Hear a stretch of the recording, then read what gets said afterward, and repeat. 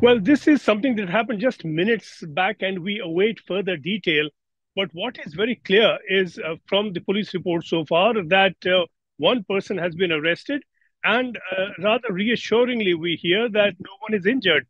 Routinely, a very large number of people stand outside the gates of Downing Street to watch the Prime Minister come and go, get themselves photographed and whatnot. And if a car has abruptly turned in from Whitehall towards the gates of Downing Street, there would be a very serious danger to a number of people present there at any given time. We do hear there are no injuries, but we do await also further details. It is also clear that this was a quite senseless move. The entrance to Downing Street itself is very strongly guarded.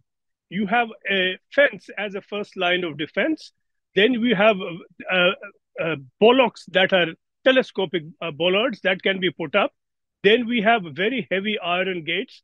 Then we have a ring of security personnel on duty there.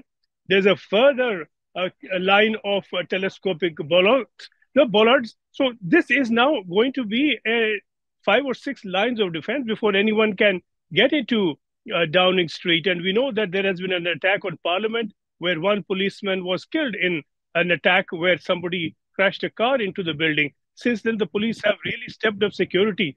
This move was not going to get anywhere.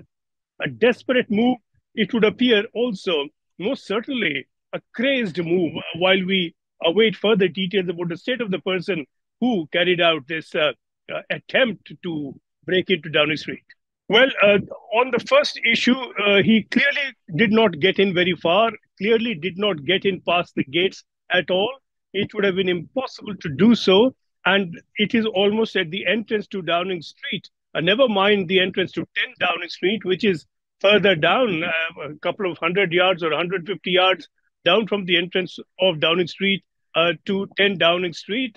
Clearly didn't get that far, didn't get even to enter Downing Street because that's where you have very effective barricades.